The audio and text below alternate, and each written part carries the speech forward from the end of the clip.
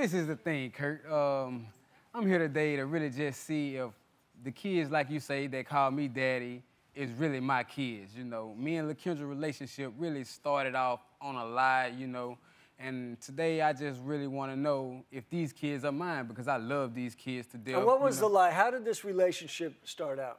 Well, this relationship actually started out in the neighborhood. I was actually walking down the street, and she was with her grandmother. You know, they stopped by, and she stopped me, you know, and she got to talking to me, and I got to talking back, and it led from there, you know, and talking. And she lied about her age, right? Yeah, I mean, after I met her, she told me that she was 17. You know, I was 18 at the time. Okay. So we went on to talk, you know, for... And how old was she? Well, I actually found out later on down the line, like 4 months after my kid, you know, was born, that she really was like 13 when I first met her, you know? Okay. Yeah, you know, so it kind of threw me for a loop as well, you know? So, and how did you find out?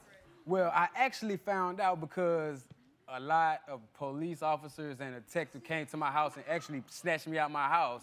I mean, I was questioning why they was coming to get me, but they wouldn't tell me until actually I got downtown, and they actually asked me how old I was, and I told them, I was like, well, yeah, she's 17. Well, at the time, she would have been 18, but, you know, they was like, no, she's not. She's 14 now. You know, I was like, what?